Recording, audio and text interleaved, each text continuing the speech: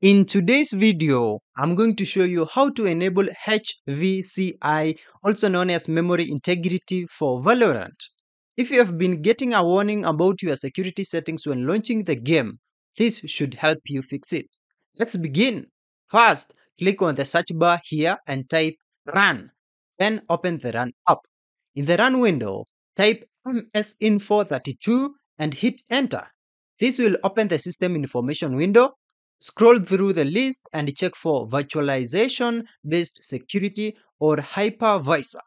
If they are not enabled, you'll need to activate virtualization in your computer's BIOS settings. Once that's done, go back to the search bar and type device security. Then open it.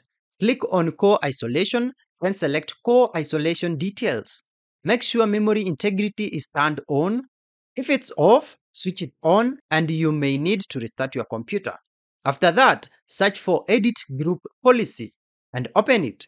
Inside the group policy editor, go to administrative templates.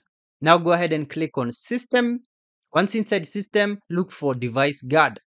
Now double click on turn on virtualization based security, set it to enabled, then click apply and OK. Once you have done all this, restart your PC and try launching Valorant again. It should now run without the security warning. Thank you for watching this video.